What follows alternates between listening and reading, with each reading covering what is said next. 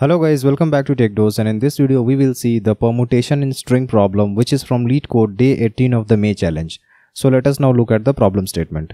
The problem says that given two strings s1 and s2, write a function to return true if s2 contains the permutation of s1.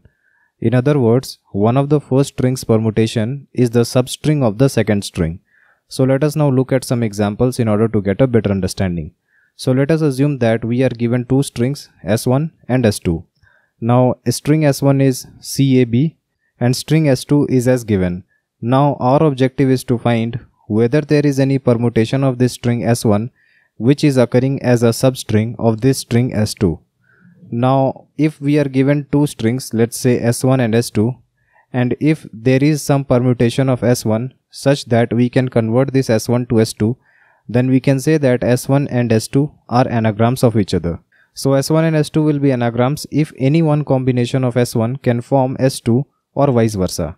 So if you can convert s1 to s2 by changing these letters, that is by juggling these letters by any combination of this s1 to s2, then these two will be anagrams. Or you can also say that if you can convert s2 to s1 by just changing the places of these letters, then they both will be anagrams. Now this question gets converted to find if any substring of s2 is anagram of s1. So we have converted our problem of finding the combination of s1 in a substring of s2 to finding if there is any anagram of s1 contained in s2. So I hope you got the problem statement now. So for s1 and s2 to be anagrams, s1 and s2 must be of equal length, and s1 and s2 must be having the same frequency of all the corresponding unique characters. So let us say our s1 is CAB and our s2 is ABC. So the first condition is that they must be of same length. The second condition is that the unique characters must be the same. So in the first string you can see that unique characters are CAB. In the second string as well unique characters are CAB. So they both are same. Now the third condition is the frequency of all the corresponding unique characters should also be equal. So in this case ABC is having frequency 111, and in this case as well ABC is having frequency 111. Therefore all the unique characters are having the same frequency. So if these three conditions are sufficed, then we can say that string s1 and s2 are anagrams of each other. So in this case we are given string s1 and we are given a larger string s2. And we want to find if there is any combination of this s1, that is we want to find if there is any anagram of s1 lying as a substring in s2. It can be the entire string s2 if they both are of same length. So in this case, as you can see, if s2 is of lower length than s1, then it will not be possible to find anagrams, because for an anagram to exist in s2, s2 should be at least of the length of s1. So for solving these type of problems, we generally apply sliding window technique because we need to maintain the size of the window. So in this case, we will apply the same technique. Let us say s1 is CAB and s2 is DBA BCD. Now we will find whether there is any combination of s1 present as a substring in s2. So in this case, let us find it. So what I will do is I will create two hash functions. So in the question it was mentioned that all the letters will be lowercase and it will be from A to Z. So our alphabet size is basically 26. So we will take a hash of size 26. Here I have shown only size 4 from 0 to 3 because I have taken characters from A to D only.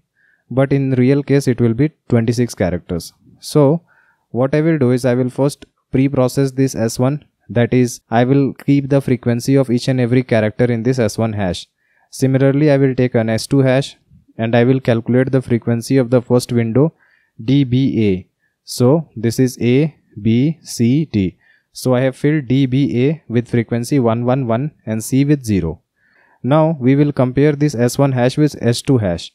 So if they are same, then we will return true.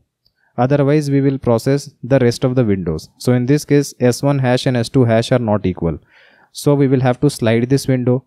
So this window will be slided and this B will get included. So for this new included element, we will increment the frequency count of B and it will now be 2. And we are leaving out this D. So the frequency of D will be decremented by 1. So 1 minus 1 will be 0. Now we will compare again s2 hash with s1 hash. They are not equal. So we will again slide to the next window.